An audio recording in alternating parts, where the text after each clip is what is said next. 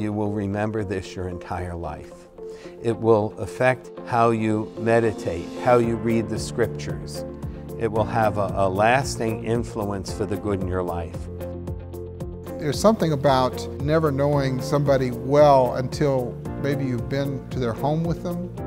That is where you really get to know somebody from their roots.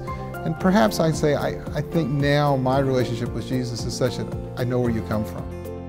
I've had a few conversations since I've returned of people who are kind of unsure of whether they want to go to the Holy Land or asking me my thoughts on going to the Holy Land. And I've told them repeatedly, to me, there's not a safer place you're going to visit, not a holier place you're going to visit in the world.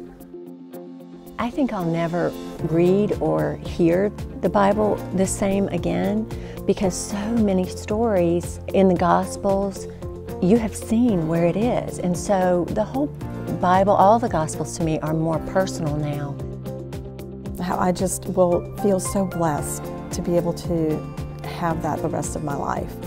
You know, each one of those moments I don't think that I'll ever forget.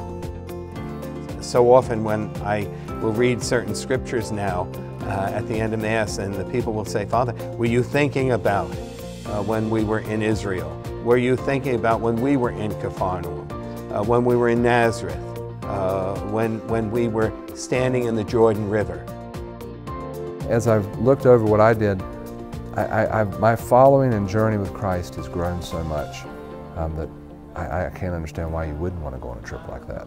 And why it's almost like they need to convince me why they shouldn't go rather than me convince them why they should go.